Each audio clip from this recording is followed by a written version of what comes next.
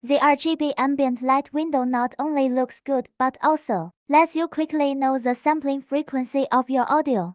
PCM file not higher than 48, light blue. PCM file higher than 48, light yellow. DSD file, light green. The KA13 supports a 3.5mm single-ended headphone out, coaxial out and a 4.4mm balanced headphone out.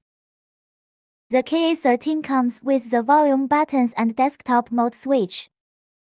Hold the volume down button to switch to next track. Hold the volume up button to switch to previous track.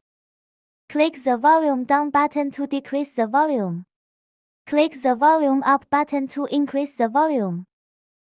When the desktop mode is toggled to on, the desktop mode is on for higher power output.